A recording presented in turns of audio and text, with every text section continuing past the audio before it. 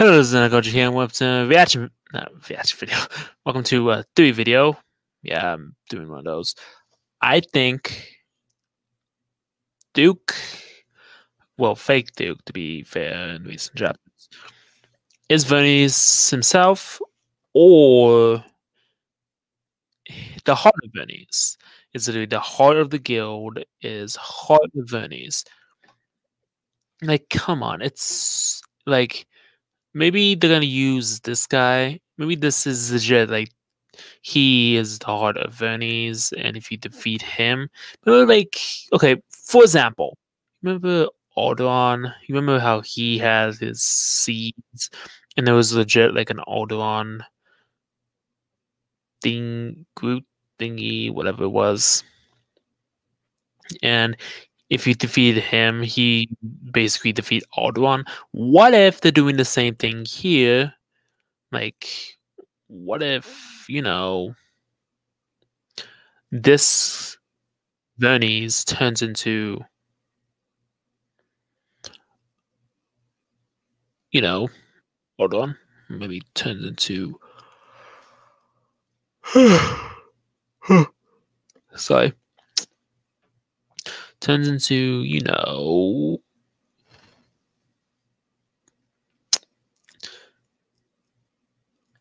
Viernes. I'm just saying, maybe they somehow managed to put the Philosopher's Stone. They use the Philosopher's Stone and they realize they can use it on Duke. But maybe Duke takes the Philosopher's Stone and uses it and releases Viernes, and whoever this guy is, maybe he's just Viernes himself and his mass presence, and he has so much power that you can feel like his soul is so strong that surrounds the entire guild. Like, he has that much magical power. Like, he's so powerful. I think this guy is going to be pretty tough to beat. Easily going to be the toughest dragon god they faced so far. Like, if you thought Alderaan was tough, or you thought Alderaan or Ignia was tough, I think this one's probably going to be the toughest dragon god they face. Like, legit, this is I believe that this guy I think he actually let him go. He knew about it first of all, and he knew that Ephesia,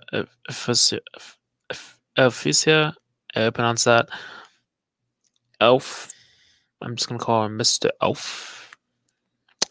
Mr. Elf Wizard, the god dragon of the law dragon. The law of dragon. The dragon law. The dragon of law. That guy. Yeah. I have a feeling Viernes knew about him and just let them go. Like, I believe that this Duke is Viernes himself. In the flesh. In disguise. That's legit. Like, the heart of Viernes.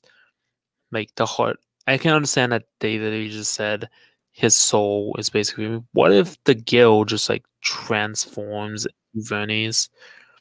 That would be so cool to see. It would be animators' nightmares, but it would be so cool to see.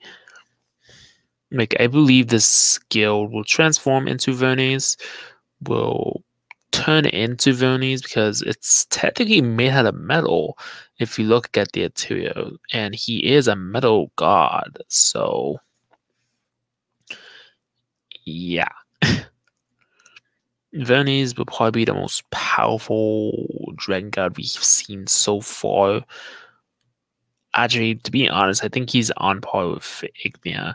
He's going to be the most powerful dragon god if he can make his magical power is so strong that it makes people think that his soul is the Golden Owl Guild. I'm probably thinking too much into that, but I believe that the fake Duke is Viernes himself. Yeah. I believe that's Viernes. Like from day one, I believe that guy was Viernes. From like day one, and one in the recent chapters, just further my prediction that that guy is Viernes. I just knew from like day one, yep, that's Viernes.